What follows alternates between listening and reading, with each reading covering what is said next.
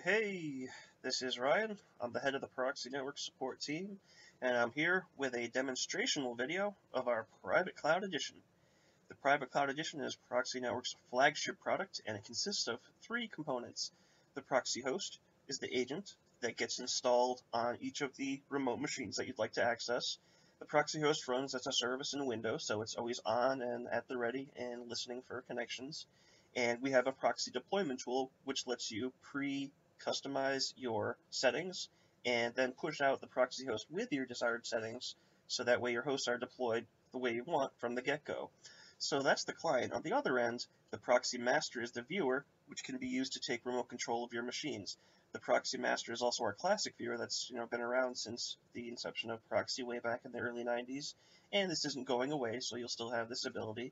But the big news for proxy lately is really the proxy web console server that sits in the middle. The proxy web console server is software that gets it's software that gets installed on a Windows Server 2008 or 2012 in your environment and acts as the hub in our hub and spoke connectivity model.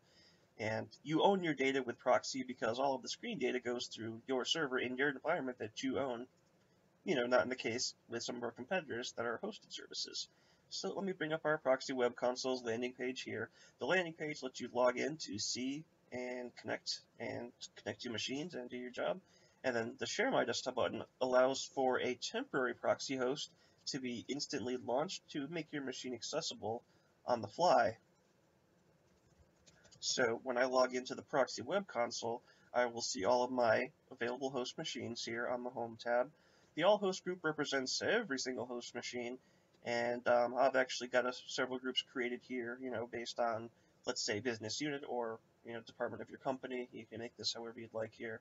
The Host on Demand group here is the bucket that contains the machines that have the instant proxy host launched on their machine, and the proxy host on demand will also allow you to pin it so it will survive reboots. The act of doing this will cause the host on demand to relaunch as a service, and therefore will not have any UAC input control woes that would happen when the proxy host client is not running elevated or any other non-elevated remote access clients for that matter. So the proxy host will be accessible for connectivity now as a service, and then can be killed by the end user at any point, so they can get the remote access client off of their machine when you're done supporting them. The proxy host on demand will be removed. It'll drop off the list momentarily, and I'll just go back to the Home tab here to pick where we left off. The Host tab is where you would go to set up your groups of machines, maybe based on business unit or location or what have you. And this can mirror your Active Directory, or you can make your own structure here however you please.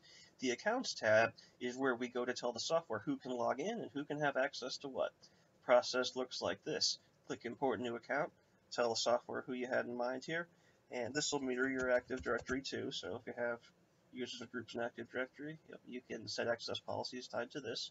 So when I tell the software I had John Smith in mind, we'll tell the software what type of user it is. An administrative user would be typically the LAN manager, the IT administrator. The master user is the designation for everybody else, everybody that would use proxy on a day-to-day basis. So the last step is, what does he have access to? The all host group is everything, or if I only want this fellow getting access to the end user PCs and host on demand machines, let's just say I'll click next here, and when I click save, he will be able to see, support, and connect to the machines within these groups here. And it's effectively the Windows security model behind the scenes here. Cancel out of that. So that's defining who gets access to what in proxy. Let's launch a connection real quick and show you what it's all about. Okay, so connecting to a machine is as simple as clicking the machine as it's listed to you here. Now, the machines can be displayed in a couple different fashions here. The default behavior is that the machines will appear to you in the fashion of their NetBIOS computer name, but we can also have them report to the server as the identity of the logged in username, or both. So we can see how this one is showing up as domain/user4 on demo host 4. So there's a variety of different ways we can have them show up to you, and it'll all help because you can search for them, and because you can all search for them based on the name that they show up as. So if I do *host4* and search for that, I'll get whatever's got host4 in the string there. So let me connect to my host number 4 here.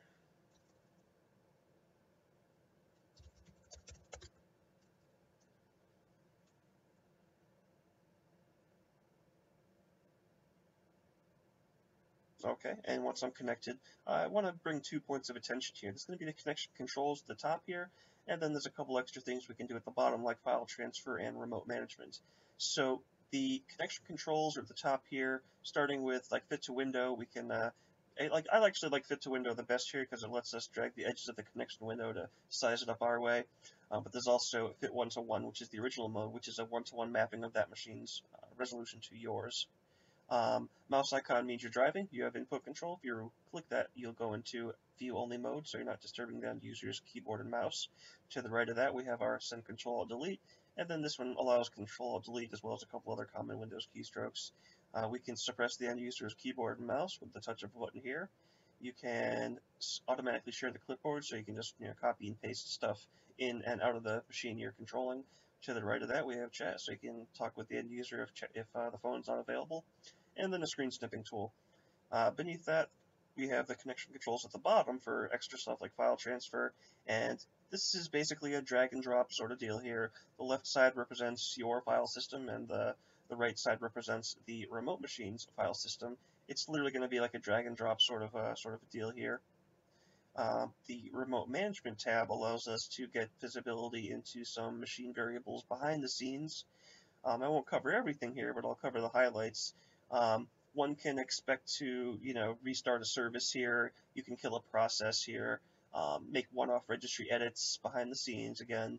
The Windows Event Viewer logs will populate here. This allows you to get access to a bunch of things behind the scenes that we know you can access in Windows, but we tried to, make it convenient for you to find and get access to these things, without doing it in front of the end user.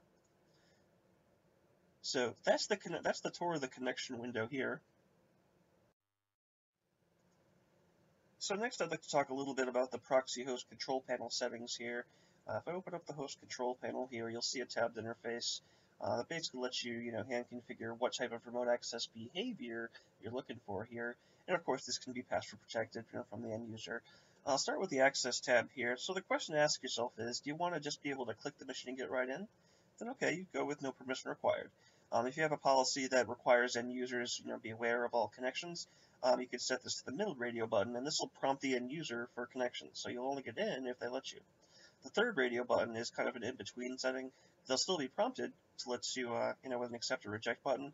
But if nobody's there to accept or reject you after 30 seconds or 10 seconds, you'll be able to get connected anyways. Another thing to consider might be the naming convention for how your hosts appear to you. We have it set, if you want your machines to appear by the username on the computer name, we can set the host to %username %on %name %, so that they'll appear in a more, more friendly fashion if you're not in love with your current naming convention. We also have choices over whether or not you want the tray icons to be hidden or visible, or only visible during connections, or just invisible at all times. There's a connection beep upon connections, and also an active users list, which can be enabled or disabled. You basically define your own remote access rules with Proxy, and I'll leave you with that here. Those are the highlights in the host control panel settings. And going back to the web console here, the one thing to be thinking about is the amount of people that would be using Proxy all at the same time. The base price for the software includes one administrative license. Everybody needs one of those. And then the master users, being the middle account type, this is the account destination for everybody else using the software. So if you have 10 people on your support desk, but only maybe 5 of you work at the same time, we'd love to sell you 10 licenses, but you'd only need 5. So you'd just be thinking about the number of people using the software all at once, and that's how you can come up with the amount of licenses you would need. The Proxy Network's Private Cloud Edition allows you to own, operate, and manage your own remote access support portal under your roof.